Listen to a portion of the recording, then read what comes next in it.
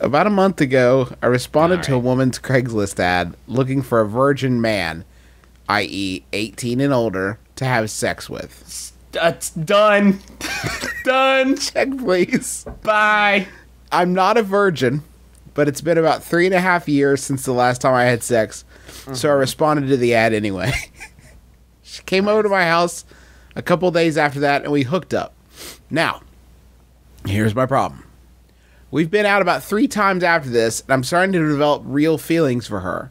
I know that it won't work if it's built on a lie, but she has a wonderful personality and could see myself in a long-term relationship with her.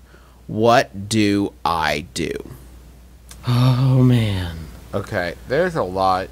There's some layers. There's a lot of moving parts in this Rube Goldberg machine. I'd like to start with the top layer, which is yes, you should tell her. If you want to build a relationship with this woman, you should tell her, because you're right. Your instincts are right. Yes. And you may, I mean, it may be irreparable. That's a pretty big thing. That's kind of the biggest. But it's better for it to be, if it's irreparable, it's better to get it out now. Right.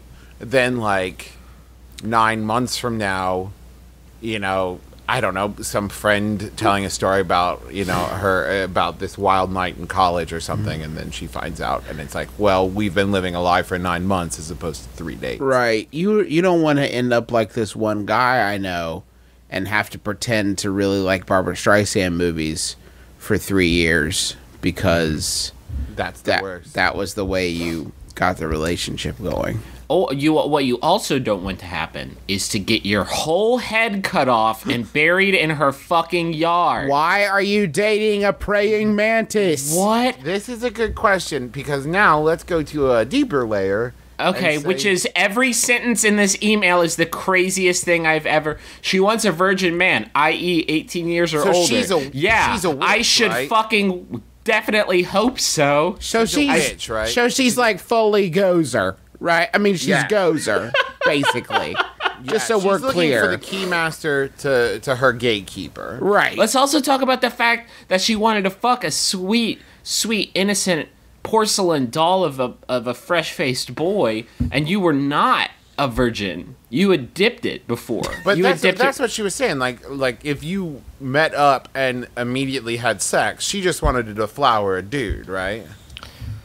These are all good and important and awful questions. but then to say okay, listen, question asker. I'm not trying to judge, but to say that her whole deal was to look for a dude to deflower off the internet, and now you're developing real feelings for her. It's like, man, maybe you need to really examine the second half of the sentence I just said. Because I don't think that that doesn't sound like what she wants. Yeah, I think she just wants to. She's really looking to settle down. If so, she'd be on Match.com instead of skeevy Craigslist. Yeah, I think she's just going back to make sure you're like super deflowered. Like she's trying to make sure she got every last petal off of you. Like, what about your anal virginity? I'll take that next. I want to get all of it. Ass to mouth. Here we go. What's up with your knee pits? Haven't seen those yet. Gonna fuck those. Lube them up. Put that weird monkey toe in me. Come on, Shitty Tim. Put that little toe in me. I want to fuck all your toes one by one.